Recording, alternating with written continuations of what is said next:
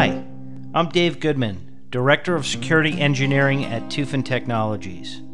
We are often asked how SecureChange, our full-featured security-specific change automation solution, works together with ticketing systems like BMC Remedy to deliver a fully managed and automated security change process. Let's see how it works. Our first step is to open a ticket in Remedy for an access request. This is a common use case as some customers require information be available in their main ticketing system. Here in the main Remedy console, notice I've selected or I've typed in a summary of new network connectivity change, and my notes, I request port 8080 open from 192.168.20.15 to 172.16.100.34. I populate other mandatory fields and I select next stage and then save to submit the new ticket. We can see that a corresponding ticket is automatically created in SecureChange. Here we can clearly see that the information populated in the Remedy ticket is automatically translated into the new SecureChange ticket. I can clearly see that I need port 8080 open from 192.168.20.15 to 172.16.100.34. Here in SecureChange, we can now take advantage of the many security and network-related automation capabilities. The current active step, the planning step, is the step in which the text request is translated into an access request. The elements of the access request can be automatically populated, or we can use a variety of ways of inputting the details, including the use of the pre-existing object database.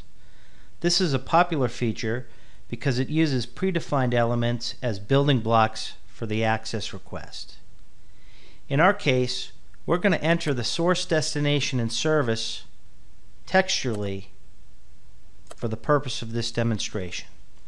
So from our source, 192.168.20.15, to our destination, 172.16.100.34, for our service, to our service port, or for our service port, TCP 8080. At this point, I'm going to select Done to move the ticket to the next step in the process. The ticket then goes through automatic steps of target selection, risk analysis, and verification. Target selection is a great feature because it uses topology to identify automatically the devices that must participate in the change. In this case, we can clearly see that a target has been selected of this particular firewall module. Risk analysis is also performed automatically to determine if the requested change will allow traffic that your organization considers unauthorized or block traffic that your organization considers business critical. In this case, our risk is green, indicating that there are no risks associated with this particular access request. Finally, verification is performed to determine if the requested change is even necessary. If the connectivity already exists, then the ticket can be closed. In the verification indication here, we clearly see that the request has not been implemented. The next step in our process is a dynamically assigned step. In this case, since there was no risk associated with this particular access request, we've gone automatically to, we've skipped this step and gone automatically to step 5, which is our business approval step. Here in step 5, the business approval section, I'm going to click the button Request Approval, which is going to send this ticket to the Remedy system for approval.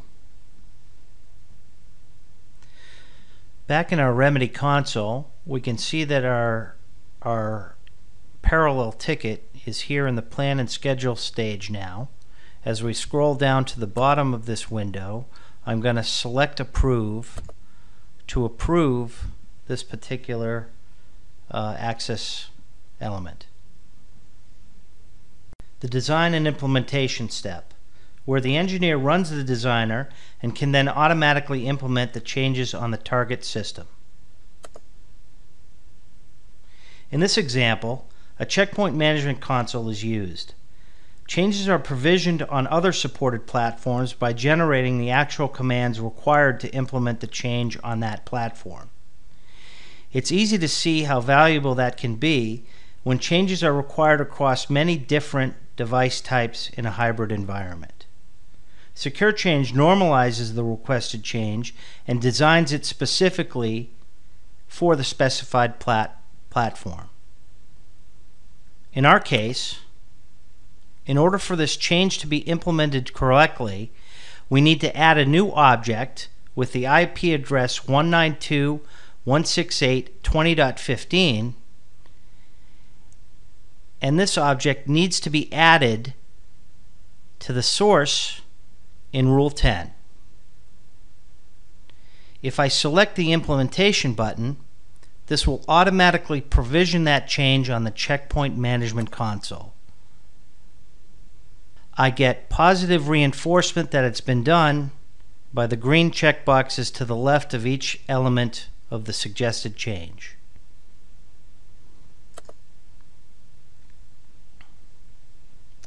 After the implementation is finished, it brings us to step 7, which is an automatic step which verifies that the change was made properly, closes the SecureChange ticket, and then updates the remedy system with the final information, which then closes the remedy ticket. Back in the remedy console, we can see that the ticket in remedy is closed and implemented. In this demo, we've seen how SecureChange and remedy can be used together to manage, authorize, and implement security changes. Thank you for your time today. For more information, please go to www.tufin.com.